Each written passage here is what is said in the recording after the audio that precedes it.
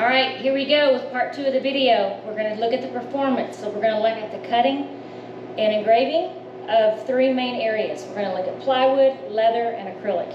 If you missed the first portion 1 of this video set is the actual feature walk around of both of these machines, where we look at the size of the bed, the Z depth, any special unique features that either one has. So it's a 2-part video to get the full comprehensive review, but let's go ahead and look at the performance.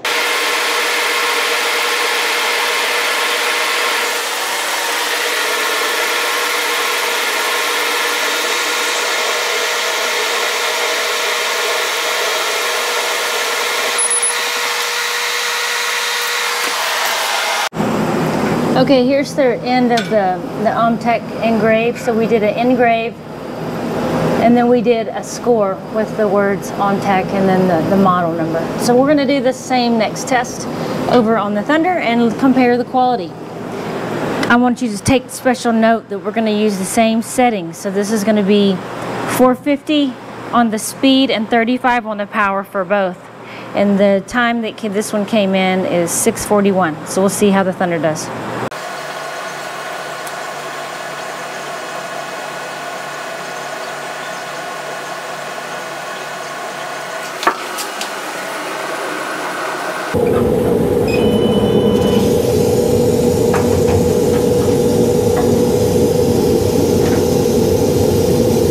Alright, let's look at the time on this one.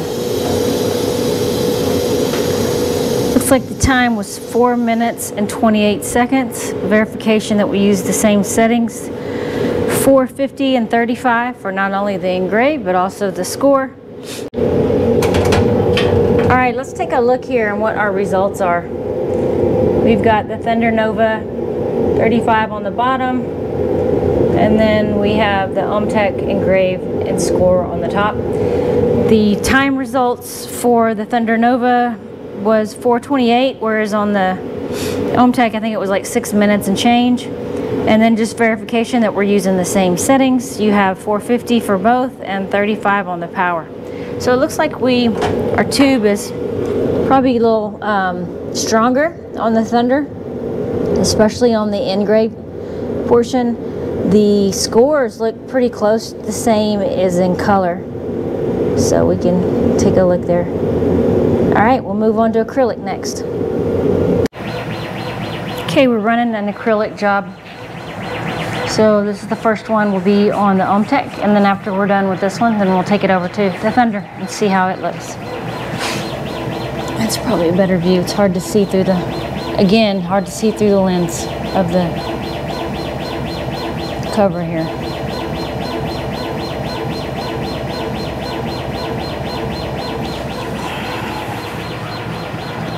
This job we're doing our engrave at 500 speed, 20 power, and then our cut is 15 speed, 75 power. Okay, our job just finished here, so we can zoom in a little bit and take a look at it. And then let's look at our time here on our controller. It says 3 minutes and 5 seconds. It's probably not the greatest legibility here, but let's go ahead and see. It looks like it cut through, which is great. So I'm going to move it. Alright, we're going to take this sheet of acrylic right here with same settings and take it over to the Thunder and see how it does. Okay, same settings. We're running it on acrylic. Over on the Thunder, same size, everything. Again, take note how easy it is to see through this.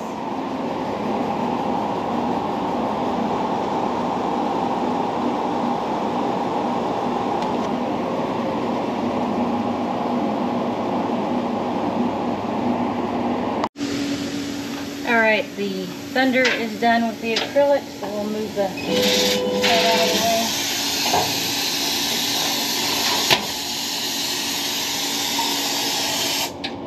Alright, we'll look at both of these after I peel off the paper and see how the test results were.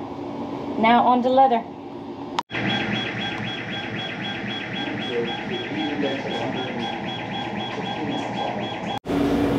All right, here's the results of the leather. So we're going to clean this up and take a look at what it looks like as a final product. So on the OmTech, we did this 2 minutes and 6 seconds, and you can see the settings are the same. Over here, our results, 1 minute, 16 seconds for the same instructions, same parameters, etc. And here's what we got. So we'll give it a clean. Got a little bit of a hanging chad on the OmTech one, but not enough to make it a big deal. We can pull that off. We'll get these cleaned up and get the final results. Okay guys, I wanted to bring the final results outside to where it was natural light so you could take a look at this. So let's talk about just the Baltic birch alone. You can see on the engrave, the non-score part, it looks like the Thunder tube had the edge. These are, again, reminder, these are the same settings. Everything is in focal. And so we're looking at the quality of the engraves. So it looks like the Thunder has a darker burn on these, so you probably need to ramp up your tube settings, your power settings on the OmTech. The scores look about the same. So I'm kind of happy with that. If we look at the acrylic, it really kind of was a bust here. The OmTech just barely scored it. I mean, it went through the paper, but it really didn't go through. So you would need to bump up the power for sure, absolutely, and tune in your settings on that one. This is what the Thunder one looked like. This is typical. Of course, I can't spell Thunder there, but this is typical acrylic look, right? What I use is the general standard settings, and this even came from the Thunder setting suggestion. Now let's look at the leather. The OmTech kicked butt on the leather engrave. It looks really good. I mean, it even looks like what I expect to see on a UV. It's not real deep, but it looks really nice. Very little cleanup on the engrave. The char setting, this is the same setting for cutting that I do on the other one. Let me see how they look. They're about the same. The residue a little bit more on the Thunder. Typically you clean this up with a cleaner or water or whatever. So I'm not worried about that char. That's typical of what I would see. But anyway, just wanted to give you the results of the settings test outside in the sunlight, because sometimes it's more vibrant and you can see a little bit better. Okay guys, here we are at a wrap up to the evaluation of the two machines. Again, we were looking at the OmTech 2440, which is with the 100-watt tube, and then comparing that to the Thunder Nova 35 with also the 100-watt tube.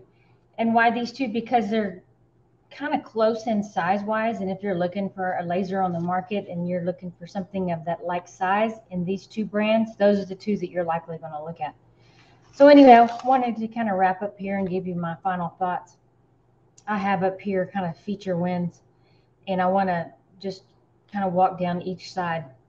First, on the OmTech, I have here very well crated. When I received that machine, that's one thing I noticed, is that it was crated very well. It's kind of a weird nuance, but they use screws on all of the holding the boards together, which is nice because it's easy to use a screwdriver, electric screwdriver, than a crowbar to bust the crate apart. So I thought that was nice, a nice change for once. I've probably uncrated about 8 lasers now, so you wouldn't really notice it that much if you're not undoing a whole lot of these machines. But when you've done several, you start noticing the differences in how things are put together. So kudos to them. OmTech did a great job on the crate. Not saying that Thunder didn't, it just stood out as something that was very well put together. Even the plywood that they used was a thicker grade, a better quality than what you normally see coming from China.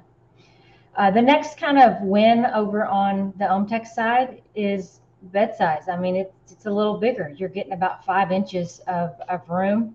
They both have pass-throughs, but as far as the width on the bed size, it's a little bit bigger, right? So if you were going to consistently get jobs that were like 38, 39 inches, you may be leaning towards that way. If you're looking at a Thunder, you need to bump yourself up to probably a 51. Anyway, I gave the bed size the edge to the OmTech. And then the last one here on the OmTech side is really where the wheelhouse or the sweet spot is for OmTech, which is the price to get in. You are not going to get some of the bells and whistles that you get over on the Thunder machines or some of the other brands, but that's what you're getting. You're not getting as high end a machine, but it's costing less. So if you purely were going to look at only price, right? Like I only have $4,000 or $5,000 to spend, then you probably need to seriously look at that as one of your options. So I gave that kind of a win over on the OmTech side. So now let's look over at the Thunder. Let's say you do have a little bit better budget and you're like, well, is the Thunder worth spending the extra money on? I'm going to say absolutely yes. And some of the things that you see on the right side are some of the reasons why. One for me is the visibility. It's so much easier to look through a clear piece of glass, just like your car window, than looking out your heavy tinted back windows when you're driving. So that's a no-brainer for me. Just makes a big difference. I do like the dual aero control system that the Thunder has. So when you're doing an engrave or cut, remember we walked through that, what that looked like. That's a bonus. You don't see that on a lot of machines, and I think it's a real plus that Thunder has that on their Nova line. The swappable lens, it's real common for you to do an engrave and then need to cut up to 1 inch thick piece of material. So being able to swap that 2 inch to a 4 inch out is a feature that I think a lot of makers use, and some maybe don't know about it, but it's something that I use a lot in my shop, and it's a major time saver. The next one is the chiller alarm.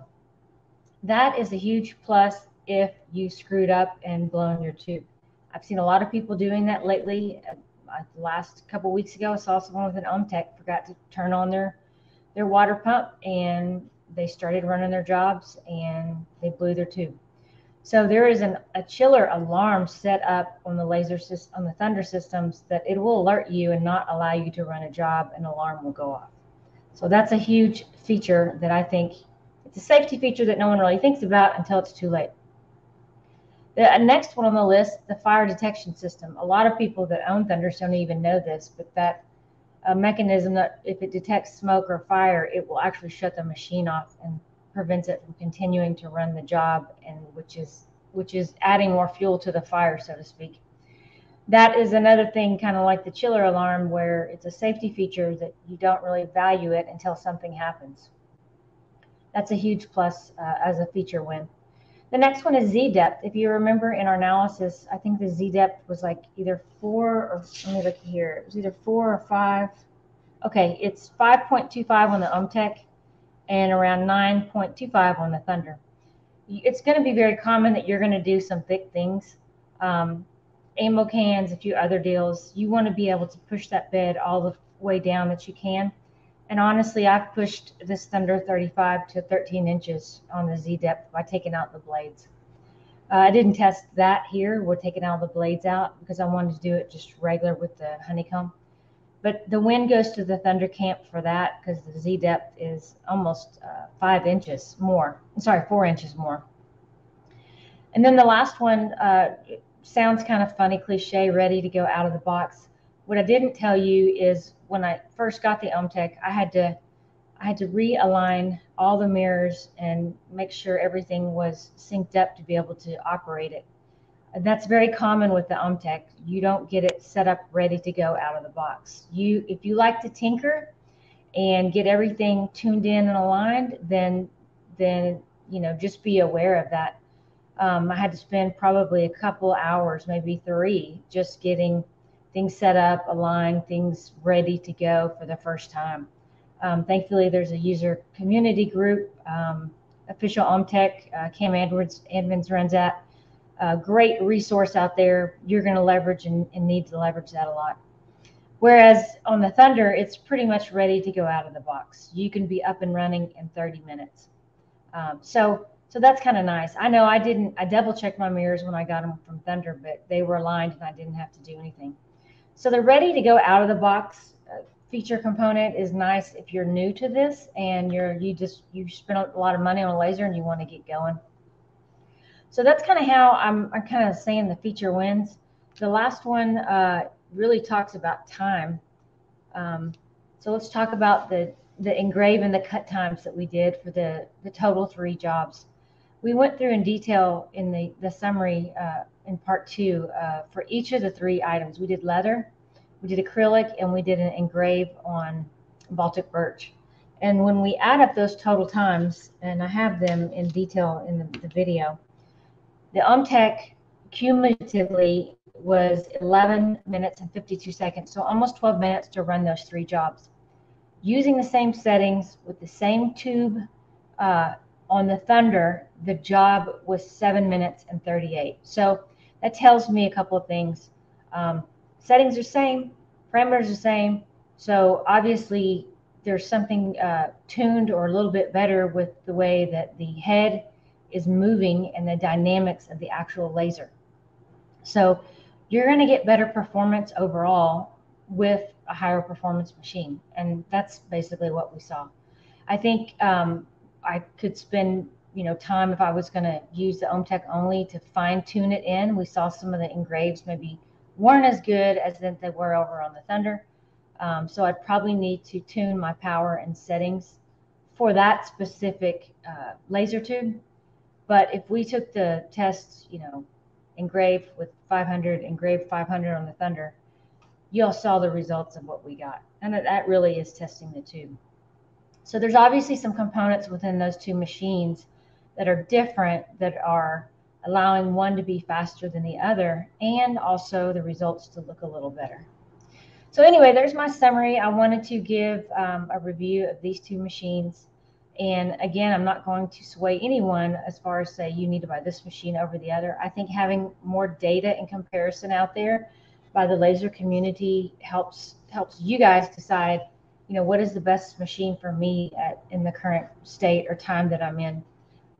Again, OmTech is a machine that is a budget machine that if you like to tinker and add things and play with and add on some extras, like you're going to probably want a chiller and a few other things, then maybe that machine is right for you. If you are wanting something right out of the box, ready to go with some added features, then you need to look at the Thunder. Maybe that machine is for you. So I appreciate the time that you guys have watched these 2, part 1 and part 2. And I know it's not the best video and production quality, but I'm just giving it to you real like it is. And if you have any questions, please feel free to reach out, and I'll answer them the best that I can. And we will see you guys online. Thank you.